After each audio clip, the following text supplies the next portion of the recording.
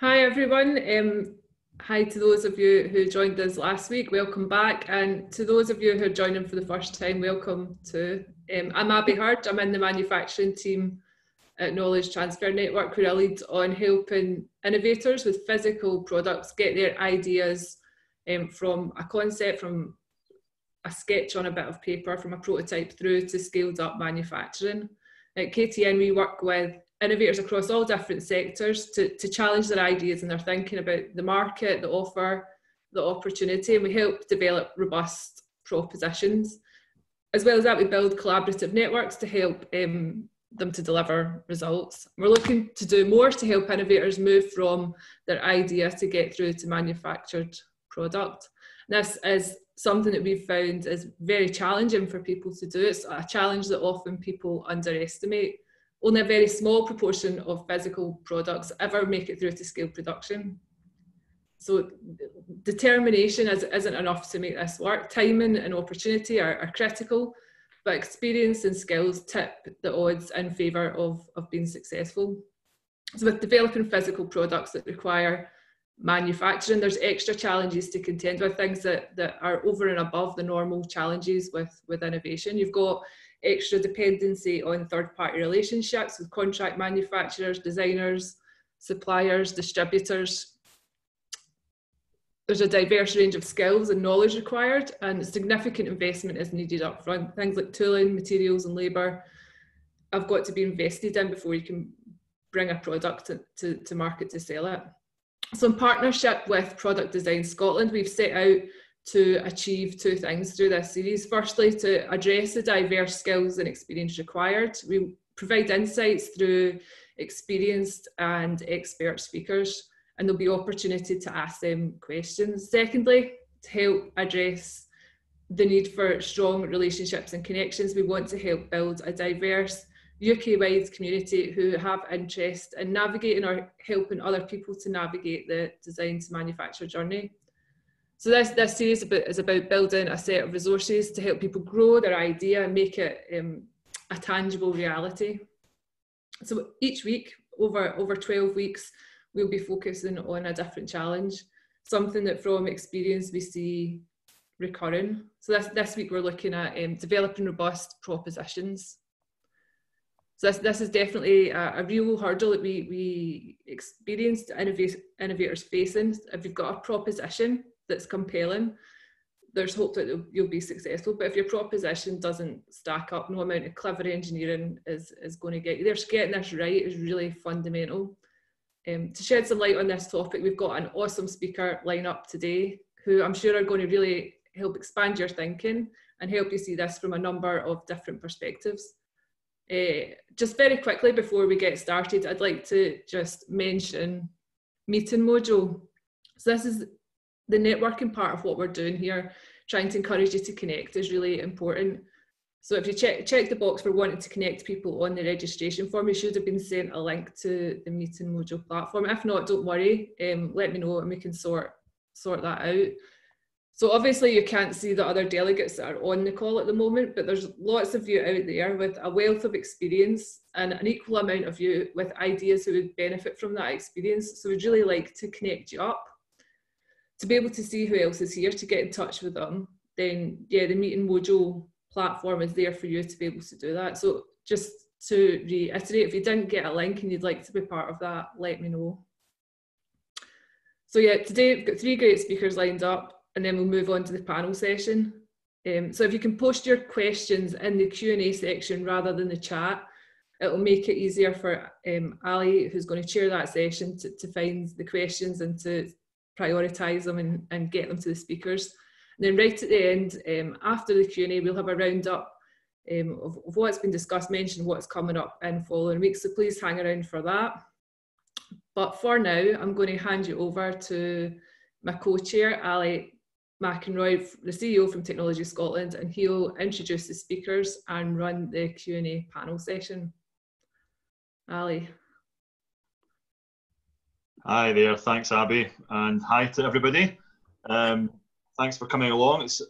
I've noticed we've now ticked well over the 200 mark in terms of participants, which is absolutely Excellent. So thank you all for joining us today. My name's Ali McInroy. I'm the Chief Exec at Technology Scotland. We're the industry association for the enabling technology sector in Scotland and the home of Product Design Scotland. I'm going to be your chair for this section of the meeting and will facilitate the Q&A after we've heard from our three speakers. Today, that might be easier said than done, given we've got such a large audience, but please don't let that put you off submitting your questions, which you can do at any time from now. As Abby says, using the Q&A box, don't use the chat box, it'll just get lost in the mist. Also, it makes it much easier for me if you could identify in some way within your question which one of the panelists you're directing that question at. Given the expected number of questions today, it will be kind of one panelist per question in terms of answers, so that makes things much easier. Right, so we have plenty of time. We'll get straight on to our guest speakers. And first up today is Mark Shaler, the founder at Innovate. And in the sense of building a business case today, Mark is really, I guess, starting right at the beginning of this process in terms of identifying some of those market drivers. So Mark, I'm going to ask you if you can share your screen and then it'll be over to you. Brilliant. Thank you. Hello, everybody.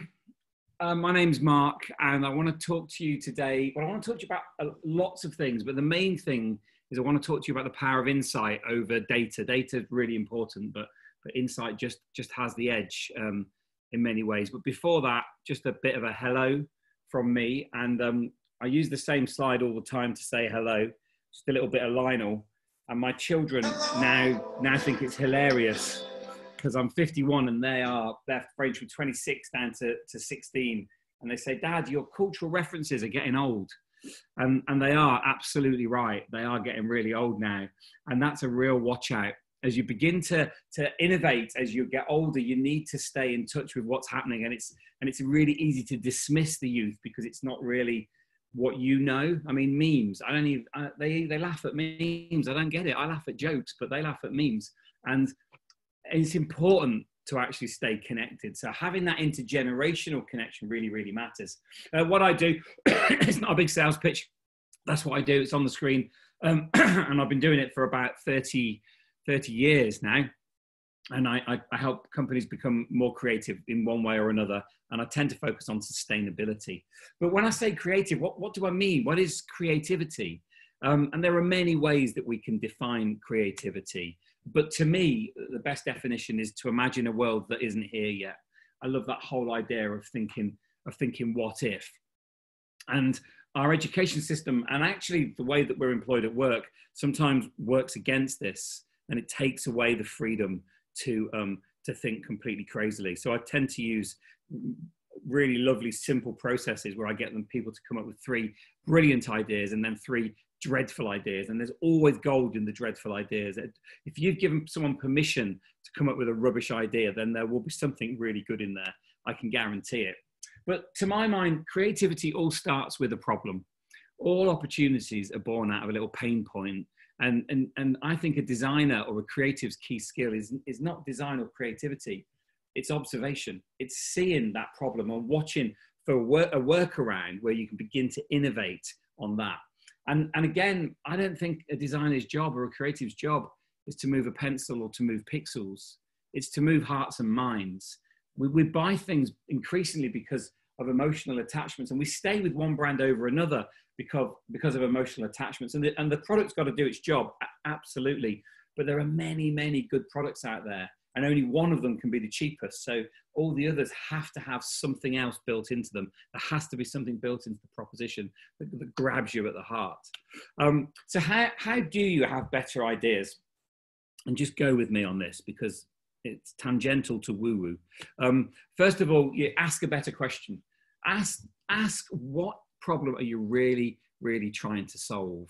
And I think that's so underrated. Just to sit in the problem for a little longer, and then to talk to people not like you. If your innovation team all look, sound, and think like you, then they're not broad enough. Diversity is strength in every single possible way. And we've just got to step outside of the clubs that we already have and embrace other people in our innovation processes, in our design processes, and in our creativity processes. And there's no excuse anymore. I can find 300 people in the next half an hour to give me insights on, I don't know, how my pen works. And I can do that using my magic tools. They're all on here. Experimentation is at the touch of a touch screen. So you've got to talk to people who aren't like you. And then go with me on this last one, meditate.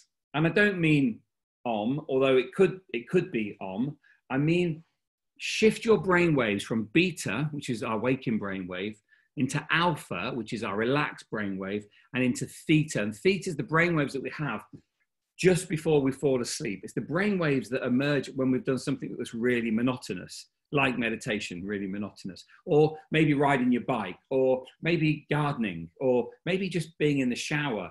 The whole idea of theta brainwave is that it comes when your brain doesn't have to do anything else. You're not using your frontal cortex to make decisions, so it can go crazy wild on ideas. And Thomas Edison, who maybe or maybe not, depending on what you read, invented the light bulb. He used to use meditation. He used to seek meditative state on purpose. And he had a tricky problem to solve. Like, how do I make light bulbs last less long, for example? He would sit on a chair. You can't see me, I don't suspect, but he'd sit on a chair and he'd have a table next to him with a bit of paper, and he'd write the question on the paper really big, and he'd put between his legs, he'd put a metal cup between his feet, and then between his knees, he'd pop a coin. And he'd hold the coin between his knees and he'd meditate. And as he began to move from beta into alpha into theta, he'd fall asleep. And his knees would open because he'd fallen asleep. The penny would drop, and that's where the phrase comes from, into the metal cup. It would wake him up and he'd write down whatever he was thinking about. So moving into theta brainwaves is a really lovely way of coming up with better ideas and actually probably coming up with better questions as well. It's where we are at our most creative. And leading on from that, it would be really easy. We have so much data, we're kind of drowning in it. And it would be really easy to go into data for creativity. And you can do that. But data is the history. Data's already happened. It's really important. But the more important thing is to innovate around what will happen. So it's about stretching data into insights. Now that takes a different kind of mind. That takes a different kind of thought process. So I can help people get into that thought process with a really simple paper template that I use called POINT. It stands for pains, opportunities, insights, needs, and themes. And I'll talk you through really quickly because I don't have long, but it's dead straightforward. You don't need anything apart from the letters P-O-I-N-T, pains. Just think about the problems and the pains that you see around you in your field. So your field might be, I don't know, plumbing. It could be bookbinding, whatever it is. It kind of doesn't matter to me. You might be designing pens. What are the pains that we see around us? What are the problems that we see people coming up to again and again? And then are we seeing any workarounds? And then this is like a Joycean stream of consciousness technique. Just get them down, just jot everything down really fast. What are those pains? What are they? And then for each one, either draw a picture of it, drawing's great, or just describe it in less than 30 words. So after maybe 2 minutes, you don't want to spend much more than that on this, you'll have a pile of problems, pains, whatever it is. And then you move into opportunities. So what opportunities automatically flow from your thinking about that problem? And these could be really, really broad ones. So here's a problem. So my dog was put down last year, 16, little Jack Russell, scrappy little thing, really bad breath. I mean, horrific. The last 2 years of my dog's life his name was Ralph, were heralded by someone shouting whenever he walked into the room, out. And that's a really horrible thing, to be sent out of the room as soon as you've arrived. Pretty unpleasant. I was the only one that would give him any fuss. So the problem is he smells, no one wants him near him. It's not the problem. The problem is the last 2 years of his life were really miserable because he felt unloved. That's not the problem. The problem is when you pet a pet, your stress levels drop massively, and everybody lost that part. So the real problem was the interaction with the pet. So the opportunity there is actually, what could we do to solve this problem? Well, we could use dentist sticks. They exist. We could be really brave and brush his teeth with toothpaste and a brush. No one wanted that job. I did try it. It's not a pleasant job to have. And then I came up with the idea of mint flavored dog food. And I thought, genius, he'll eat the dog food. It smells of mint. Everything will be fine. It's a rubbish idea. But that's the kind of scope that we're looking for in terms of our opportunities. How do we build a solution into something that we're already doing now?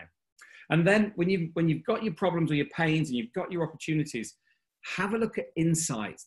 This is where the magic is. And I've already talked about the insight here. So the problem isn't the dog's breath. The problem is the dog and my quality of life. So the insight is all around wanting to pet an animal all the way through its life to make it feel comfortable, but also to reduce stress. So the insight is the relationship between an animal and a human rather than actually the smelliness of that relationship. But there'll be more than one insight. Just get them down. I did some work a long time ago with a charity who they did a load of sporting events, triathlons. They were first into triathlons, first into cycling, all of that kind of stuff. And then when you went on their website to buy kit to support them, they had like the worst trainers and the worst running kit in. It was just, they were elite sports supporters and they sold kind of like Aldi level kit. And so the insight here was, how do we develop better products? So how do we partner with someone like Zeke's, or how do we partner with someone like Brooks to produce amazing kit? And that's a really nice insight. And then the other trend that we'd seen was this growth in kind of mass participation sports, things like parkrun. So that's another little bit of data, a little bit of useful information. And then the other insight we had was the growth of collective sport within women and the kind of the safety that provided. And we thought, this is really interesting. So the opportunity there, the insight grew from the data, but the insight was about togetherness. The insight wasn't about sport, but the problem was our kit's crap. So you can actually follow this all the way through to get to an insight which will surprise you for certain. And then what are the unmet needs that we see in this field at the moment? What's out there? And this is numbers, right? So how many people own dogs? How many families have this problem with the relationship with a dog? How many women want to do sport and don't? How many people have got the wrong shoes on?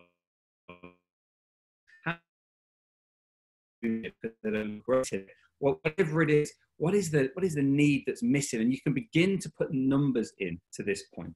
And then the last one, the T, this is themes. What are we seeing here?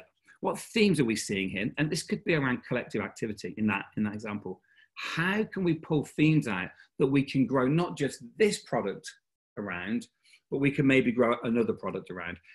Are we seeing something here that is a more strategic trajectory rather than more of a product development opportunity? And then this is the goal, isn't it? This is where we need to move in terms of ensuring a sustainable product development platform. So I use point all the time. It's a really simple process. And then once I've got my list of insights, my list of opportunities, I use that to ideate around. I'm not going to go into ideation. Somebody else is going to talk about that in a minute. And there's loads of techniques out there, and whichever one you're using will be fine. You know, it really will. But you begin to build ideas around something. A raindrop forms around a little grain, a hygroscopic nuclei. Without the grain, without the little bit of dirt in the air, the raindrop won't form. And so you need something to form around. So I use those pains and those insights to do that. And the challenge, as ever, is to not be 5-year-olds playing football, not to all race to the same corner of the pitch, not to be all rushing to online solutions, all rushing to vegan food or whatever the current trend is.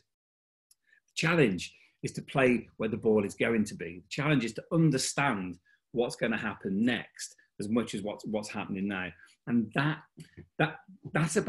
is about observation. That's about sitting in the problem for longer and having a really broad view of things, always having your radar on and forming opinions at the very last minute, being as open and as fluid and as vulnerable as you can. So my challenge here, or my challenge to you, is you have all the tools to experiment. I build startups inside really big businesses. And I work around a problem or I work around an insight.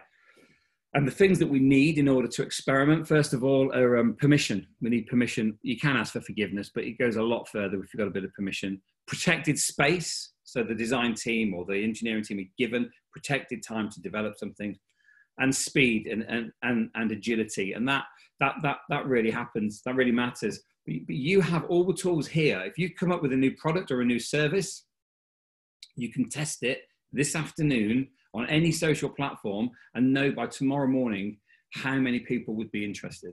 We can do this now. So the aim would be, before you even make your product, make your market. And I'll give you one very quick example of this. And this isn't, they don't manufacture this product, they subcontract. So I appreciate that's not for everybody here, but as an experiment, it's brilliant. So the company is called Painter, and they make jackets. They make really nice jackets, and they make them 3 times a year. And they make 300 of them, and they cost £200 each. They're like a shirt, really, a shacket, I think you'd probably call them. And they sell them in advance. So you want one, 9 o'clock on a set Saturday morning, you go online, and they sell out 300 jackets at £200 in 4 minutes. There's a waiting list for everyone. They then take those 300 orders, and only then do they buy their fabric. And they know what color and they know what sizes, so they don't have any waste in that fabric process either. So they have a whole process that is waste-free, time efficient, and most importantly, on day one, they get all their money in, £200 times 300 jackets, that comes in, and they don't need to pay anything until week 8, because they're made on week 6 and they pay on 2 weeks. And then the jackets arrive and they know they're going to sell it. They've sold every single one already. So how can you do this? I'm not saying steal that idea, although it is a brilliant idea. What I'm saying is, how can we test our market? How can we know that our product's going to sell out before we even launch it? And I have a friend who uses Kickstarter a lot for this, crowdfunder, that kind of thing. And he says he won't launch anything unless they know they're going to hit target. And there are loads of really smart ways that you can do this, and understanding the problem that the consumer's facing and understanding the consumer insights is the top tool in your armory. So just to finish off, data matters, really does, but insight matters way, way much more. You're going to go through 2 more great presentations today. You're going to learn absolutely loads. If there's anything you want to ask me, I'm going to hang around till the end. Thank you so much for your time. If you need to get hold of me, well, I'm quite easy to find. I'm all there. All right. Thank you. Brilliant. Thank you, Mark. That was jam-packed, full of great stuff there. But I'm going to be nipping out to buy my first ever shacket just after this, I think. As I mean, maybe a few in the audience are doing something similar. So we're going to move on now to our second speaker, who's Jake Larson. He's a knowledge transfer manager in the design team at the Knowledge Transfer Network. And he's going to be talking about bringing together the components of successful innovation. So Jake, over to you. We're already still here. Perfect. Yeah, thanks so much, Alistair. Great presentation as well. Thank you, Mark. I've just subscribed and downloaded a few episodes of your podcast that I'll enjoy later, I think. So I'm going to take, I think, 10 minutes, if I can squeeze it in, to talk about the KTN Innovation Canvas. I'll get into a little bit about what it is and how it can help you. A little bit about me first, though, is that I used to be a designer, a product designer. I like to think I still am a designer. All good designers practice design thinking in everything that they do, in my opinion. So yeah, I would echo all of Mark's points there. They're all absolutely valid. And we've tried to embed quite a lot of that design thinking in the Innovation Canvas. So what is it about? What's the tagline that I've put here? It says, help you to prioritize challenges to take your innovation to the next level. So what we find at KTN is, especially for early stage innovators, you can feel somewhat paralyzed by all the things that you need to do. So we've developed the Innovation Canvas to try and help you prioritize those next steps when you get a bit of insight, maybe. Okay, sorry, there we go. So the Innovation Canvas, what is it? Well, there's a print version that you can see in the background there. That's for collaborative teams to work in real life to really thrash out what you need to be focusing on. And there's an online version that's kind of for self-service for recording those sessions that you have with your teams. And that's me. So yeah, if you've got any further questions beyond this, I think we're going to be sharing slides and things, and please do contact me if you've got any other questions too. Okay, so quickly, this is a brief insight into the conversations that we have at the Knowledge Transfer Network with the innovators that we work with. The ideal innovation journey in the minds of many innovators looks something like this, which is you kind of have an idea. It's definitely the best idea. I just need funding. If I could build it, spec it up, and roll it out, then we'll be millionaires. And unfortunately, it doesn't always go like that. I mean, this is a bit tongue in cheek, but jokes are 80% real. They're true. They're not uncommon in the innovation journey. It looks a little less linear. Looks a little something like this, where we too often have conversations that sound like, oh no, we're going to have to start again. We've sunken loads into this idea. There's no turning back now. And in the worst cases, what you end up with is not really what you envisaged in the first place. In the very worst cases, it's not what your customers want either. And we want to try and avoid that with good product development practice and good design thinking. So the one message that I'd like you to take away from this presentation, if the innovation canvas is not relevant to you, the one message that I'd like you to take away is that there's no one recipe or equation or format for innovation, because if there was, everyone would be doing it. And the person that then breaks that format would then be innovating. So I'm going to show you another tool, another canvas. There's so many different tools and canvases out there, and I'm not saying ours is better than anyone else's. In fact, I want you to ignore the format of it and the framework of it. I want you to ignore the phraseology of the words that we use in it. What's more important is that your mindset is prepared for uncertain and unexpected things, rather than just blindly following another canvas. That's my caveat before I introduce it. So what is it? So the Innovation Canvas was made collectively with all 200 people in KTN. So there's quite literally thousands of years worth of innovation expertise embedded within the Innovation Canvas. That's my, to try and make it credible. And the way that we define innovation is we define it as a continuous conversation between three core drivers. So an innovation could start in any one of these drivers, but importantly, it's a balanced conversation between all of them. It could start with an opportunity that you see on the bottom there, which is maybe an unmet need within a marketplace. Maybe there's some users with a frustration, or competition's just really naff. Or there's a change in regulation and you can foresee that diesel engines will be phased out and electric vehicles will be a thing of the future. An innovation could start in the offer. So the reason why we've used the phrase offer instead of product is, services are also relevant too. So product or service, there's something that you offer that is of value to those people in that marketplace.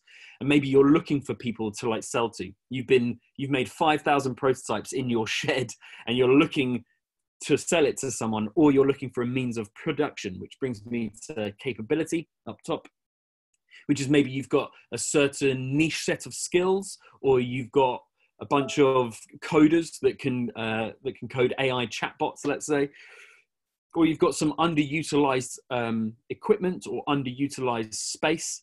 An innovation could start at any one of these places, but a true innovation is a balanced conversation between all three of those. Alongside the Innovation Canvas, we've got some questions cards. And if I'm perfectly honest, these are the most valuable aspect of the Innovation Canvas. These questions have been taken from funding competitions that exist, or investor questionnaires to meet with investors. And we use these questions cards as provocations to help you think differently about your innovation. So this is the Innovation Canvas. This is what it looks like. We have those three core drivers set out as we see here. There's no real hierarchy to them. No one is more important than the other. We've broken them down into their constituent topics. And we've broken them down further still into their further subtopics. Now, we've tried to avoid jargon and wherever possible, and try and make this as relevant to as many different sectors and industries as possible. And that's why we've provided the like questions cards, because risk may mean one thing to one sector and something else to another. So we use those questions cards to really try and dig deeper into your needs.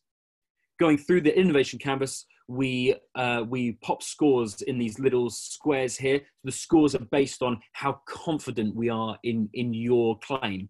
So when you say, I've got zero competition, we then dig deeper to then say, where's the evidence? Prove that to me. What's the confidence in your claim? So working through it, you may score user needs 5, pop down a little note up in the top corner there. When I do this with academics, they work left to right, top to bottom, and more creative types, I suppose, are a bit more discursive in how they talk about their projects, and they may bounce over to approach here, and they may talk about what their offer is to meet that need. But after a 45-minute to a 2-hour session with companies, we usually see a very thorough innovation canvas like this, with all the details of your innovative project that you're working on in front of you. It's a really nice way on an A3 piece of paper to have all of the aspects about your project that you're working on in front of you.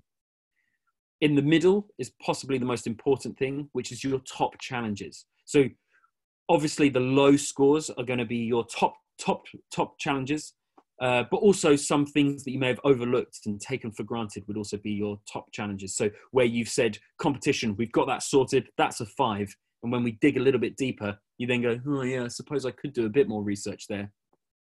And you may change that to a 3. That's also, that indicates to an assumption that you've been holding. And then those top challenges inform what you do next, which is the thing that you're most interested in. How do we progress forwards? So we use this innovation canvas as a guiding framework to have conversations with different innovators. And it really helps guide the conversation, particularly when there's so many facets and elements to your project that you're working on.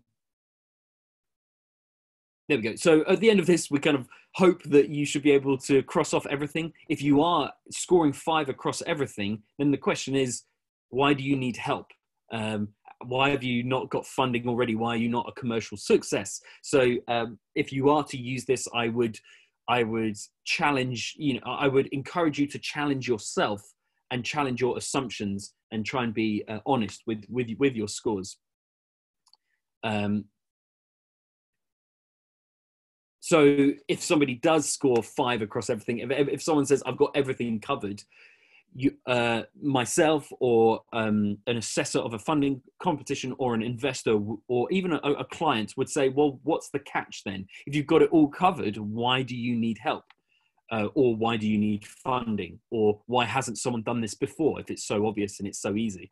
Or why haven't you commercialized or sold your idea yet? So this is a framework to try and help you be critical about yourself and the work that you've already undertaken in your project. So to summarize, there is no recipe for innovation. If there was, everyone would be doing it. What's more important is to be prepared for uncertainty and the unexpected. So we use the innovation canvas to try and help people interrogate areas that they may have overlooked, to challenge their assumptions, and to try and identify those top challenges to then really work out what their next important action points are. Online version, I can share that link with you as well, so you can do it for yourselves. And this is what it looks like here. Thank you so much. You can contact me at innovationcanvas.ktn/uk.org if you'd like to use it or know more about it. Brilliant. Thanks, Jake. That was excellent. In the interest of time, we're going to crack straight on with speaker number 3. So, Tim, if I can ask you to begin to get yourself set up. So, last speaker is Tim Borley. He's the Deputy Dean and Professor of Entrepreneurship at the University of Sheffield. So, Tim, straight on to you.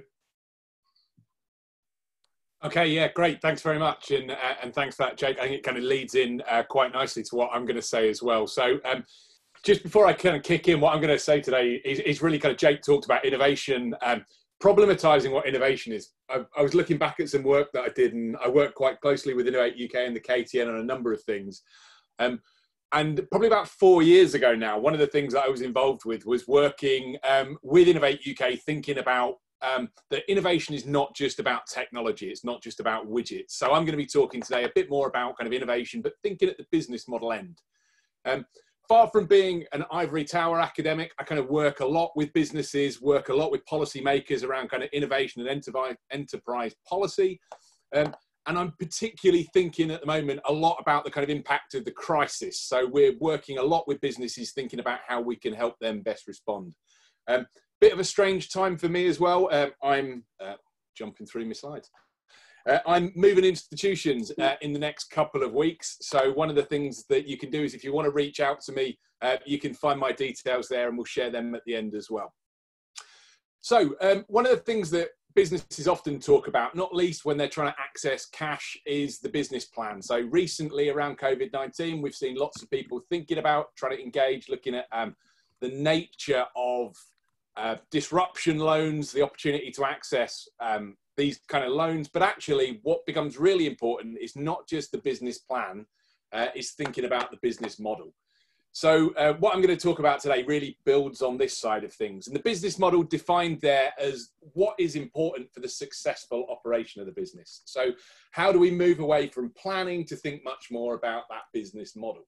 I apologise, my slides seem to be jumping through, but key to this and kind of picking up on what Mark said and what Jake said as well, is this idea of the innovation mindset. So rather than thinking about innovation from simply an inside out perspective, taking what assets and resources that you have in the firm, try thinking about it from what we call an outside in perspective. Now, Jake kind of had the killer statistic of thousands of hours of great minds at KTN contributing into what the canvas does from their end. The work that we've done trying to build up on this by lots and lots of in-depth research undertaken with a variety of firms across the piece. So really trying to think about the differences in these approaches and how that can be exploited. And I bring that back to what I was saying about Innovate UK, do lots of excellent programs funding the development of innovation, much of it technologically driven. But one of the big challenges is how do we then integrate that effectively into the business model? How do we think about realizing the value of that sustainably over the longer term? So yes, we need to think about projects, we need to think about the capabilities we have as a firm, but how can we switch this? What are the opportunities to think about the different components of the value model and trying to create value for your customers and your clients by taking that outside in perspective, looking at the external world and trying to flip that round?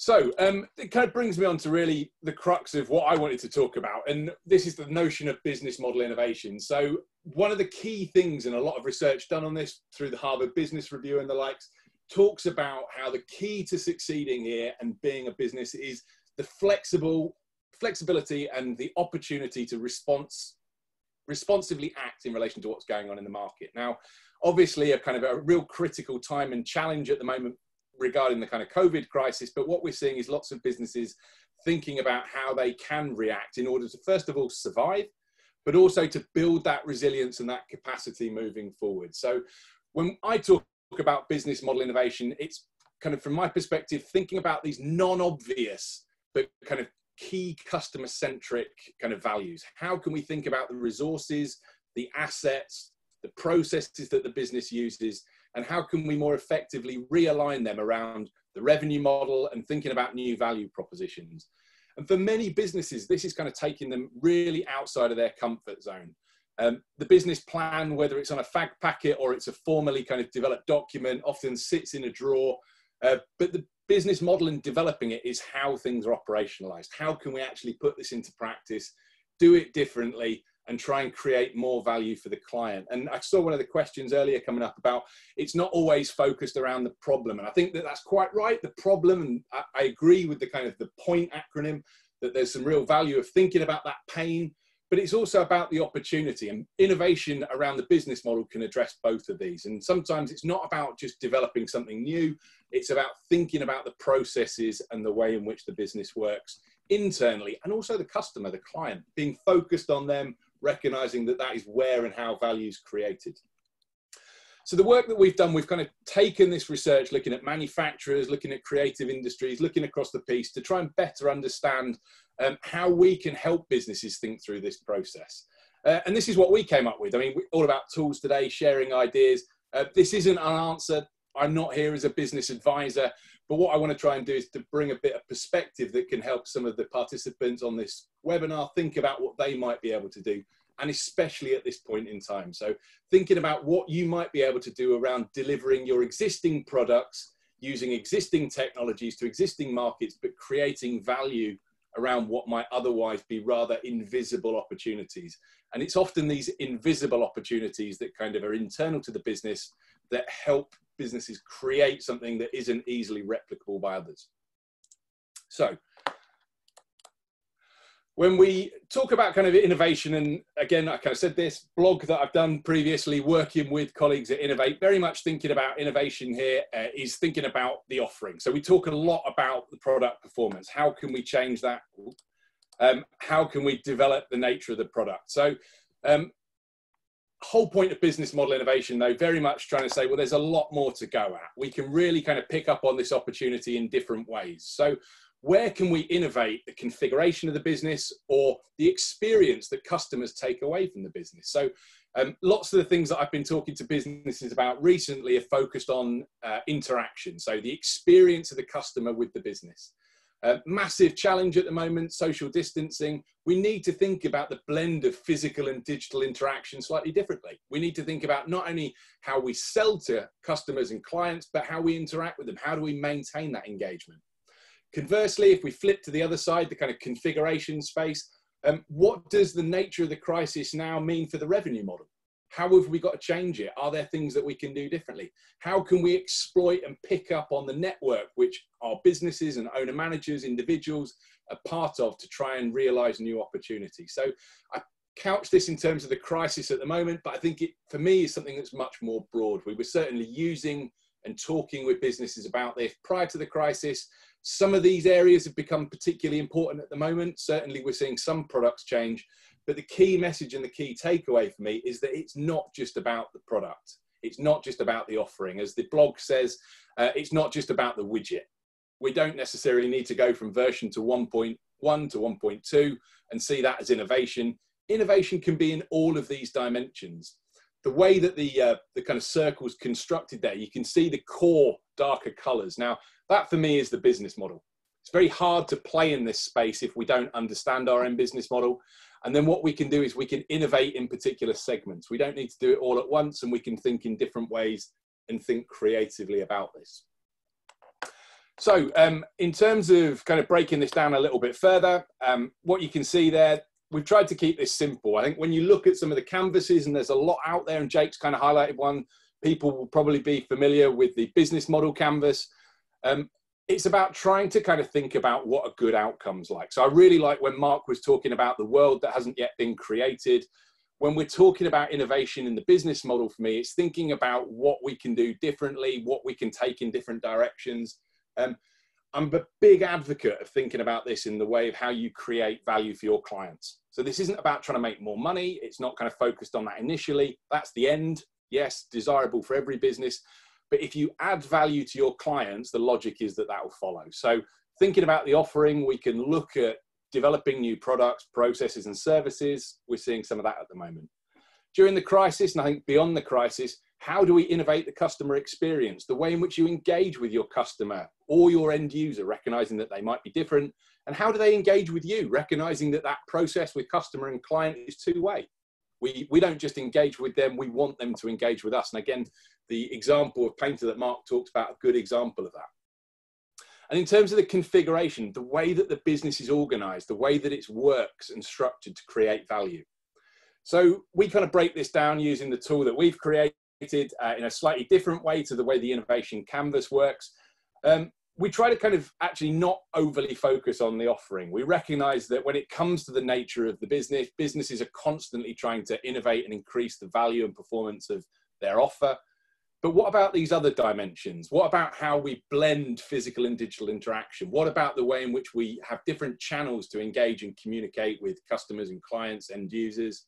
And the way that we work internally, how do we kind of maximize, how do we bring transactions that are not just payment at a particular point of time in a particular type of kind of online or physical environment, kind of the difference between bricks and clicks. How can we blend them? Can we sell our product and service at different points? Can we modularize? Can we look at opportunities to kind of engage with networks to maximize the way in which we are engaging with different client bases and different customers? So in order to do this, what we've come up with, and again, I'm kind of really happy to share, you'll have seen the email address on the first slide, but also at the bottom of some of these slides, is this deck of cards. So we very much have something that's a physical product. We tend to kind of work with businesses, go out to businesses and do these. We've been offering online sessions through the University of Sheffield and will through Cranfield again when I move. But trying to kind of explore some of these issues. And I don't know if my picture is still visible, but we've got these as kind of boxed physical versions, which you can play with and you can take away. And if you want to reach out to me after this, then quite happy to send some of these out when I can get back into the office and physically get my hands on them. But it's trying to think through about how you make these work for you. Not all of the cards are going to be relevant to every business, but there's lots of prompts there. And I think one of the key challenges that when engaging with businesses, we can get them over that first hurdle to think about what their business model is. But the next piece is then, what are the questions that we want to stimulate to get them to innovate? And not just innovate around the technology or the offering. How do we get them to innovate about the integration and the incorporation of some of these technologies into the business to realize value? So that's kind of it in a nutshell from me. Like I say, I'm not a business advisor. I'm not a sit in the office academic. We've trialed, we've tested, we've developed this based on research insight. But very much something that I hope will be of interest to people on the call today. So if you want to contact me or you want to follow up, you want to find out more about the research, then please get in touch. And if you're interested in trying to either get a digital version or a physical version of the tool, then please do reach out. We've used it in a multitude of different ways, working with kind of small and medium businesses where we've tried to do it with their exec team or the owner manager group. We've done it with larger businesses where we've taken a segment of people from the kind of floor and the operational level right the way through to the CEO, and you get lots of different perspectives. So really keen to kind of share what we've done. Hope that it adds some value back to you guys. Brilliant, thanks Tim, and thanks to all of our speakers on that session. We now move on to the panel, the Q&A part of today. Now it's going to be relatively short, I have to say. We don't have a huge amount of time. With that in mind, what I would suggest is that we're not going to get through all the questions, but if you get your question typed and written in at some point before the webinar clocks off, then we'll make sure to get an answer and a response to you. We'll share it with our panelists, etc. We have had a few people asking through the Q&A in the chat about access to the Innovation Canvas that Jake presented. We'll make sure again to send out the details of how you can do that to participants, but please do now start submitting your questions through the Q&A.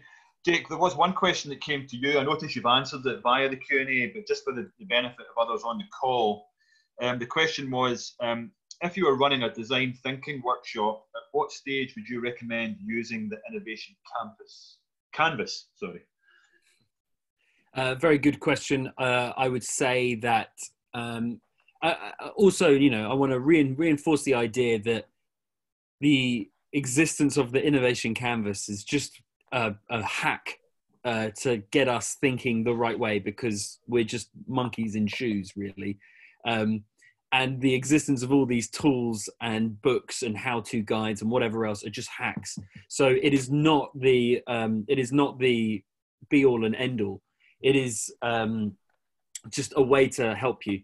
So we find that it's most beneficial for early stage innovators, both entrepreneurs like one-man bands, but also large corporates too. And the super users that I've said in this answer will use it throughout the life of an R&D project, from conception all the way through to realization. So I've shared a link to a case study about Playdale, who use it as their as a bit of a metric, or a bit of an assessor of ideas. And every month they will review the progress of that idea all the way through to completion. And that's an excellent use of the innovation canvas. But just like design thinking, it is a way to help you think about your project, and can be used at any stage across many different industries. Okay, perfect. Thanks, Jake. We have a kind of broader question. How do I engage with innovation support available from the KTN and Product Design Scotland? If I could direct you towards, I guess in the first instance, both myself and Abby. Again, we'll share contact details with that, and we'll make sure that you have access to the support available, and indeed the other members of those networks where that is relevant. I'm very conscious of time. I think we've got time just for one quick final question before we move on. There is a question around IP. Now, Tim, Jake, Mark, anybody wants to put a hand up that could answer a question? Yeah, I'll just say a couple of words about IP, which is like, you really need to think about why you're pursuing IP in the first place. It costs a lot of money, it takes a lot of time, and what is the value that you will get from protecting your intellectual property? For a lot of investors, IP is used as confidence to say no one else is going to swoop in here and take and like claim this space. For a lot of innovators, when you've obtained that IP, you spend your whole life then trying to stop competitors doing or infringing on it. So you really need to ask yourself, what value am I getting from this IP? If it's to provide confidence that you've really got a true innovation, how else can you provide that like confidence? Could you do that through user testing? Could you do that through iterative prototyping, for instance? You should really only be getting IP when you are fully certain that you've covered the technical aspects and you've validated the innovation on your intended market. And Mark, one final question to you before we wrap up. Do insights fall out of user needs program, or do these two processes are they parallel activities?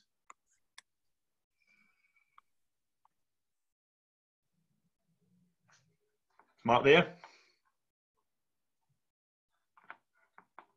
That helps, doesn't it? There's a user needs problem. Yes, insights can fall out of user needs programs. I'm a massive fan of talking to users, following them when they're not looking as well, when they're not expecting to be watched. And you do see insights there for certain. I had a classic one working with a drinks manufacturer, looking at less sweet drinks, and the user insight was consumers preferred less sweet drinks. So we recruited 50 consumers who preferred less sweet drinks, one of which had lost his legs due to diabetes and couldn't get to the venue that we'd hired in the States. So we took him for a coffee to his place of choice, which was McDonald's. And when I went to get his coffee, he had a coffee with 9 creamers. 9 creamers. Creamers in America are sweetened. So we had equivalent of 9 teaspoons of sugar in his coffee. And he'd expressed a preference for less sweet. So his desire, his demand was he wanted to be healthier. In reality, the insight was he favoured taste over health every single time. And we'd never have known that if we'd just listened to his form, if we just read his form. So absolutely dig deep into consumers, but at the same time, go and watch, go and stand in supermarket aisles, go and stand in your sector, go and talk to people. If you're a dentist, go and talk to people who sit in waiting rooms. What is the problem with going to the dentist? Find out, talk to them in depth. Insights come from, in reality, they come from everywhere. There was another question on there as well about radio, which I've answered, Alistair, by typing, the magic typing. That's great. Thanks for that, Mark. Right, okay, I'm going to bring to an end the formal part of the Q&A. You probably still have about 2 or 3 minutes to jot your questions down before we close the webinar, if you wish to do that. Many thanks again to all of our excellent speakers today, and to you guys sitting at home or wherever you are, for your questions and comments so far. I hope you found it informative and entertaining as well, in equal measure. And I'm just going to pass you back now to Abby to close off today's session.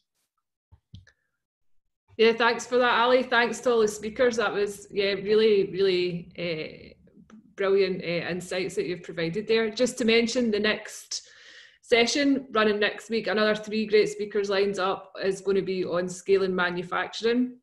And the final one in this block of 4 is in design processes and principles, but longer term, we've got 12 in the series that we're planning so far. And I've noticed today there's been lots of questions on IP. So yeah, we've got a session on IP planned. I think that's week 9, but next week we'll be starting to promote the other lunchtime sessions that are in the series. So thank you everybody very much for joining today, and thank you again to the speakers.